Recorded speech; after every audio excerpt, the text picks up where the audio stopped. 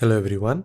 In this video we're going to learn how to multiply something like this, basically a number multiplied by a series of ones without using pen and paper within 5 to 10 seconds with the help of Vedic maths, creating some magic and by being a human calculator. How is it done? Let's find out. Basically we are concerned about multiplying a number by a series of ones. समझने का सबसे आसान तरीका ये है that we'll take an example and we'll look at the various basic steps by which we can solve it.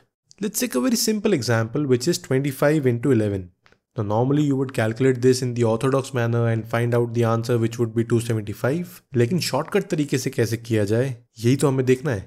Basically when your multiplier is a number with a series of ones, you would simply write the first and the last digit of the multiplicand, which in this case would be 2 and 5. और ये हमेशा fixed रहेंगे. The first and the last digit would be the same as the multiplicand's first and last digit. इनके बीच में जो digits हमें fill करनी है वो simply हम इन दो digits को add up करके निकाल लेंगे. So 2 plus 5 would be 7. The answer would be 275.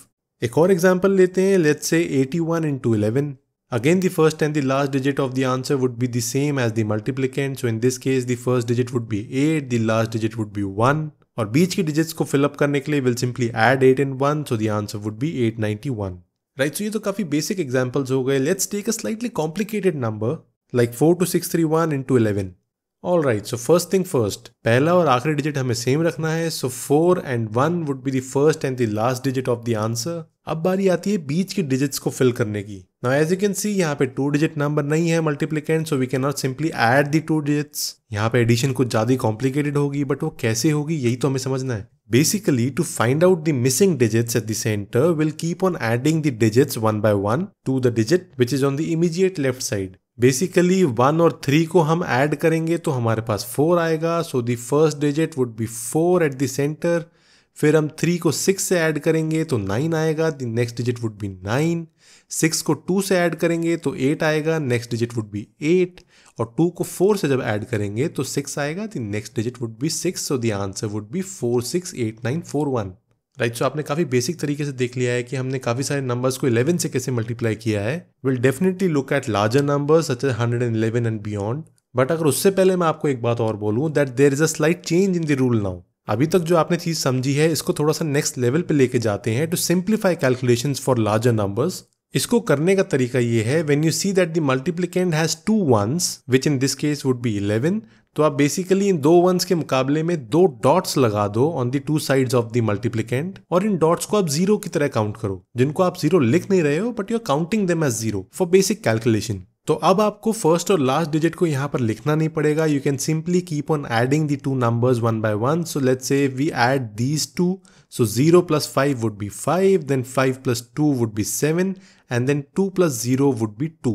आपने डॉट्स को कैलकुलेशन में काउंट किया है एज 0, बट लेकिन आपने उसको लिखा नहीं है. So you can finally come to the answer. ऐसा कर क्यों रहे हैं? This is basically to counter the presence of a carry forward in these calculations. इस वाली कैलकुलेशन में आपने नोटिस किया होगा कि कहीं पे भी कोई कैरी फॉरवर्ड नहीं था. 3 plus 6 is 9, 6 plus 2 is 8, 2 plus 4 is 6. This is very simple. लेकिन अगर यहाँ पे कोई नंबर बड़ा होता जिसकी वजह से कैरी फॉरवर्ड आ जाता तो आप क्या करते, उसको हम अभी आगे समझेंगे. Right, so basically there are 2 ones, so you would have added 2 dots on both sides of the multiplicand, 1 each on both sides of the multiplicand. उसकी वजह से 1 plus 0 would have been 1, 1 plus 3 4, 3 plus 6 9, 6 plus 2 8, 2 plus 4 is 6 and 4 plus 0 is 4. अब इस dot का थोड़ा complicated version देखते हैं और कैसे कैरी फॉरवर्ड आता है. Let's say the number is 879643 into 11. अब यहाँ पे क्योंकि 2 ones हैं so we'll put 1 dot on each side of the multiplicand. इससे हमें बेसिक कैलकुलेशन में कोई भी फर्स्ट और लास्ट डिजिट लिखने की जरूरत नहीं है. Will keep on adding the numbers. Consider this dot as 0, so 0 plus 3 would be 3, then 3 plus 4 would be 7, 4 plus 6 would be 10, so 0 and 1 would be a carry forward. 6 plus 9 is 15 plus 1 is 16, so 6 and 1 is a carry forward. 9 plus 7 is 16 plus 1 is 7, so 7 के साथ 1 आया carry forward. 8 plus 7 is 15 plus 1 is 16, so there'll be a 6 and 1 would be a carry forward. अब यहाँ पर 0 है जिसके साथ हम 8 को ऐड करेंगे which would be the last digit, so 8 plus 0 is 8 plus 1 of the carry forward would be 9, so the answer would be 9676073. Right, सो अब एक दूसरा सिनेरियो देखते हैं कि जब हमें 11 की जगह 111 से मल्टीप्लाई करना होगा। Basically the numbers of ones are increasing in this series और हम सेम नंबर को मल्टीप्लाई करते हैं। Let's say 879643 is being multiplied by 111, so will write it as this.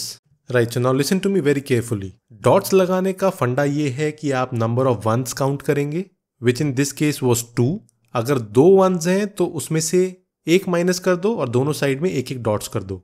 अगर 111 है which is 3 digits 3 once, so 3 minus 1 would be 2, तो दोनों side में दो डॉट्स होंगे। अगर ये 1111 होता विद 4 वंस, तो यहाँ पे 4 minus 1 3 dots on each side होते। So basically, to calculate the number of dots that should be on both sides of the number, we just calculate the number of ones that are there in the multiplier और उस number of digits में से 1 subtract करेंगे और दोनों side उतने उतने dots लगा देंगे। राइट, सो इसके साथ आपको एक और चीज ध्यान रखनी है कि जितने ज्यादा वंस यहाँ पर होंगे उतनी ही डिजिट्स को आपको एक साथ ऐड करना है। यहाँ पे 11 था, 2 once, so we were adding 2 digits at a time. But in this case, it is 111, 3 ones, so we'll keep on adding 3 digits at a time for each digit. कैसे करेंगे अभी देखते हैं।